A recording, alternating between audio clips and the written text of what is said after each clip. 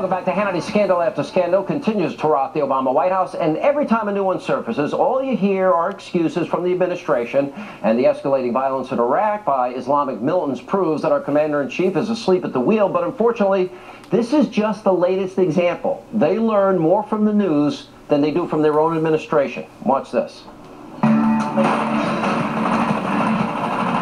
We took the fight to Al-Qaeda, decimating their leadership, put them on the path to defeat. Can you hear us now? Well, let me take the IRS situation first. I first learned about it from the same news reports that I think most people learned about this.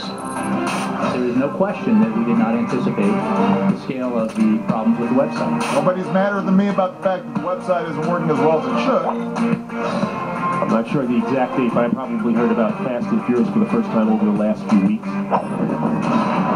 What's the biggest geopolitical threat facing America? You said Russia. Not Al-Qaeda. You said Russia.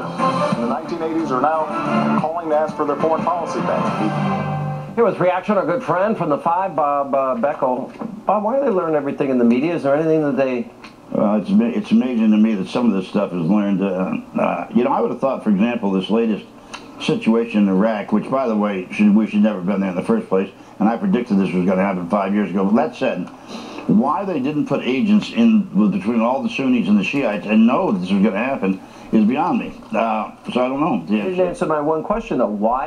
How is it possible that they learn everything through the media? I don't think they learn everything through the media. They learn every big scandal they have learned through. I didn't know about this till I heard you guys talking about it. You call them scandals.